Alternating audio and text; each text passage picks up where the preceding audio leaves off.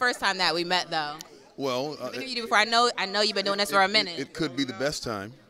Sir. Well, I think we're going to have the best time seeing this screening tonight because this film is amazing. Well, I mean, I'm so proud of Manny, Haley, and the whole camp. I was in True to the Game 2 and 3.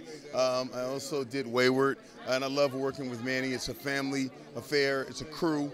I'm here to cheer on the squad, even though Manny didn't have me in this movie. Come on, man. I mean, I'm just saying, But we got some great things in the future planned, and I'm really proud of this crew. And he just keeps on stepping it up, and it keeps getting better.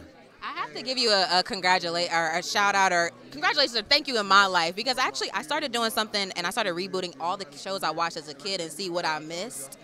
And I didn't realize that was what's giving me an example of like a positive black family. It's not perfect. That's, I'm rebooting that. So everyone's talking about the reboots now. So I'm sure people have always asked you. And you hang out with your TV mom. Like, y'all are so cool. I do. We hang out. We're still tight. Slick Johnson is over here. He's over here clowning. Excuse me. I'm sorry. I didn't worry about Slick. Slick said he had 2 blunts and he is high. I was tall until Slink showed up. Well, it's the hat. It's not. It's the hat. It's the hat. It's the hat. But you know what? We do keep in touch with each other. We're still very close. Just wish Sean Harrison a happy birthday. Joe Marie Payton and we are very close. Matter of fact, fun history fact, Reginald Bell Johnson, and Thelma Hopkins all came to my high school graduation, which was right across the street at the Hollywood Roosevelt. So, it's a Hollywood royalty thing, and it's a blessing.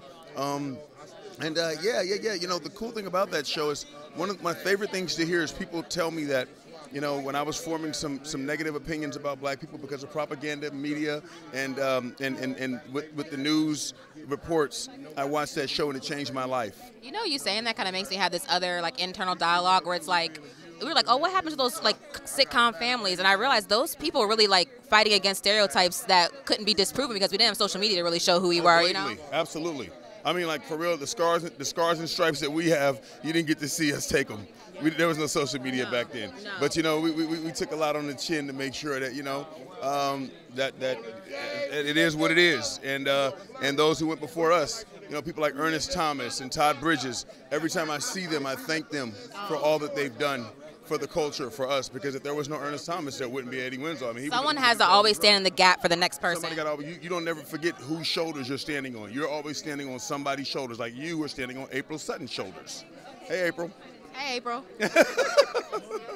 No, really though. So you were just saying something about a horror movie, no? Yeah, I just started and produced a horror film. It's called Dollhouse. It'll be out next year. It's a really cool movie. I'm really excited about this one. Hey, this is Darius McCrary. Let's get buzzed.